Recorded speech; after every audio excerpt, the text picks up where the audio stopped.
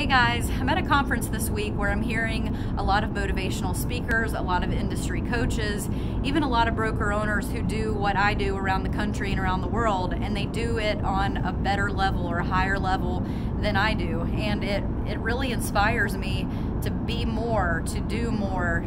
It gets me excited about the future and what that holds for me. And I realize just how much of an impact being at things like this or hearing great speakers has on me. But it makes me think of a quote that I've heard recently, which is, be careful who you allow in your home. You never know what they might be stealing from you.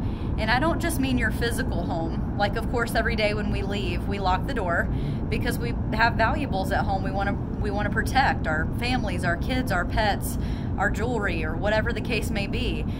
You lock your door to protect those things. But I would ask you to consider why you don't try as hard to protect what's inside of you, mentally, physically, spiritually, and keep out people who would steal your joy, your motivation, your confidence.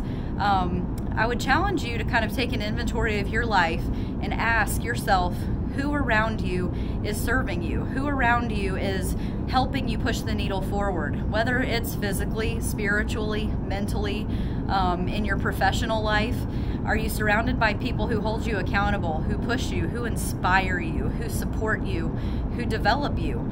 Are you surrounded by people who don't do any of those things, or worse yet, take away from where you're trying to go? So take an inventory of your life in those areas and ask yourself if there are some simple changes that could be made this year so you could move yourself forward in the direction you want to go. Have a great day, everyone.